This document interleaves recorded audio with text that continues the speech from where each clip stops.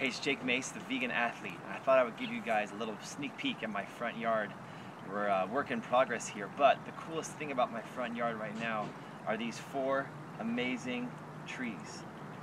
These trees, the leaves are edible, the flowers are edible, and the bark can be used as an antiseptic like aloe vera.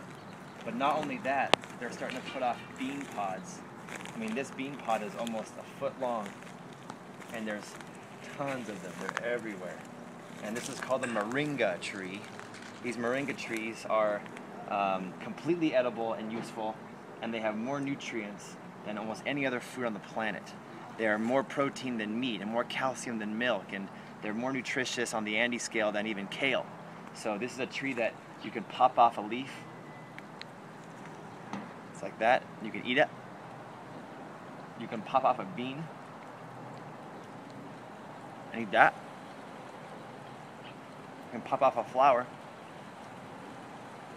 and eat that. We put them in soups and stews and smoothies. We're about to cut the trees down for the winter time, and we're going to powder and dry the leaves so we have a nice store of nutrients for the winter time to put in our smoothies and such. So it really is the multivitamin tree, and these Moringa trees are quite something. They were only 6 inches off the ground 6 months ago, and now in 6 months, from 6 inches to over 12 feet. And the bees love them, and I love them. They're almost like out of a fairy dream, and they're my favorite trees in my yard right now. Hope you guys find yourself some moringas for the next spring and summer season, and I will see you guys here next time, here on our YouTube channel, The Vegan Athlete.